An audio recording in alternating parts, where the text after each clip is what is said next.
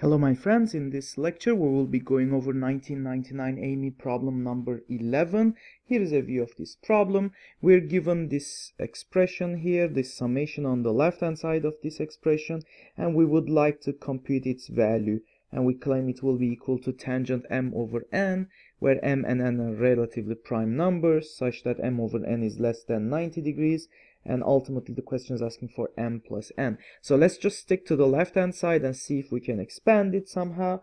But then we have solved so many examples about telescoping. So remember our sine 1 trick. So in this particular case though, instead of multiplying the left hand side by sine 1, I propose that we multiply it and divide it by sine 5, and let's see what we get.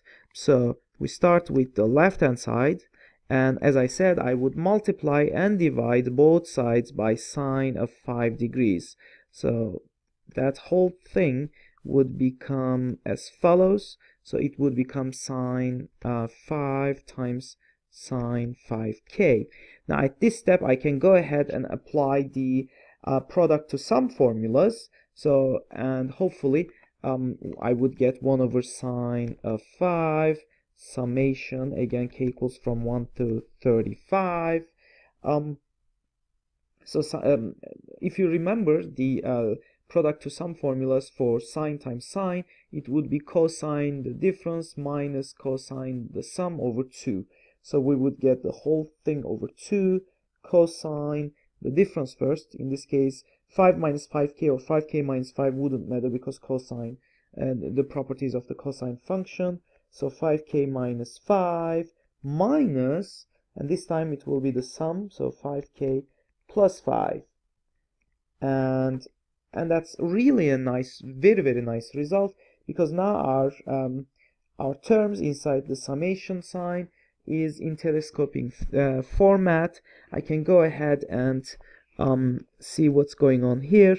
In fact, I can even take out the 2, so I would have 2 sine 1 over 2 sine 5, and I'm opening my brackets. When I plug in k equals 1, I would get cosine 0 minus cosine 5, and then when I plug in 2, I would get cosine 5 minus cosine of 15.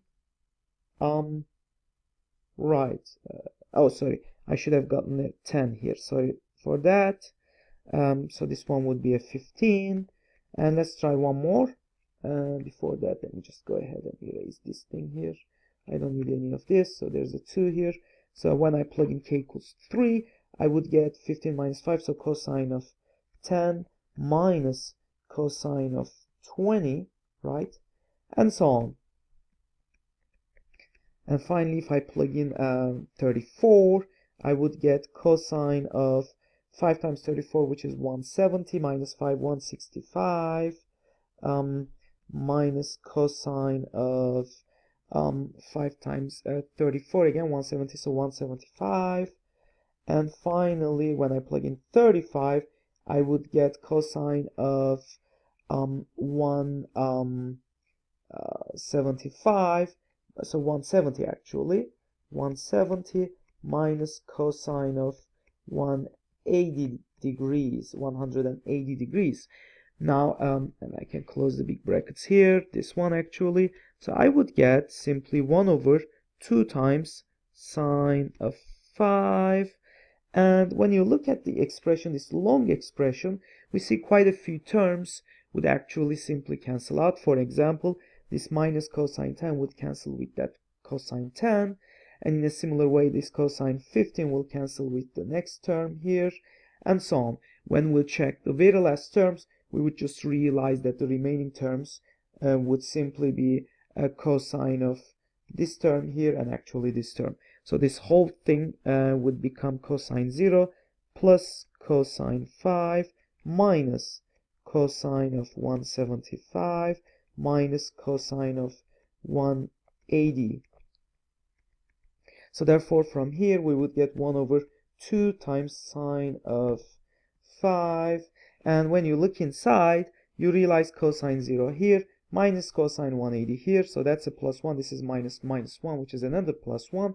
So I would have a 2 plus, and then a cosine 5, which is equal to minus cosine of 175.